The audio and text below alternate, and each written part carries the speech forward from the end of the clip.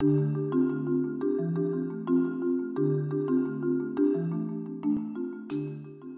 is the 8th in our series of videos about the 9 personality styles of the Enneagram model. We're going to talk about personality style 8, striving to feel powerful. 8s interact with the world by striving to feel powerful. They're action-oriented self-starters, and they love to be in charge. They focus on getting things done and overcoming any obstacles that might get in their way. When they overdo the striving to feel powerful, however, they may not adhere to the rules or norms that other people expect them to adhere to, and they can seem a little bit uncontrolled in their actions at times. When stressed, 8s may fear that if they become too connected to others or experience their own emotions, they can become vulnerable and not as effective at being leaders as they'd like to be. The chief asset that the 8 has is their passion. They're robust and they're energetic, and they bring great passion to whatever they undertake. Okay? When 8s interact with other people, what they like to see in them is confidence. They like to see assertiveness. They like to see somebody who stands up to themselves, for themselves, and has a lack of pretense. What they like in others is confidence. They like a lack of pretense, and they like straightforwardness.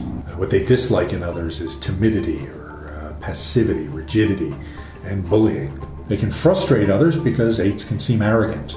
They can seem hostile, and they can seem very stubborn. The approach to problem solving that the 8 has is that things will work better if I'm in charge. Okay?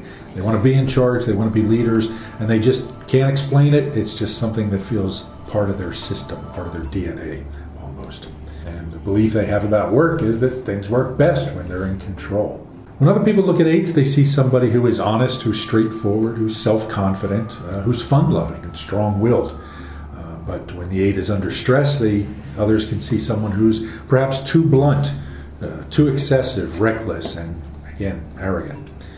8s get into trouble when they tell themselves that the world's not going to give me a break, so I have to go out there and take whatever I can get and form my own way in life. The leadership style of the 8 is what we call the commander. 8s love to be in charge. They're decisive, they're bold, they're confident, and they inspire these qualities in other people. 8s tend to create space for other people to feel these qualities, to become stronger and more confident themselves. The downside to this personality style, the dark side to the leadership way, is that the 8 can be arrogant, hostile, demanding, and very often they can seem like they're more focused on their own agenda than what's best for the good of the group. Where 8s really shine is when the going gets tough. 8s are strong-willed, assertive, they're confident. So when things get hard, they don't fall under the pressure.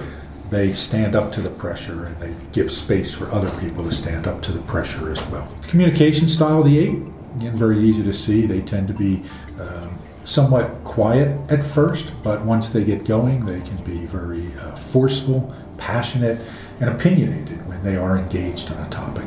They expect others to have strong opinions as well, and they expect other people to be able to stand up for and defend those opinions. 8s tend to be very impatient and often fail to hear other people out, tending to form opinions quickly and wanting to move on.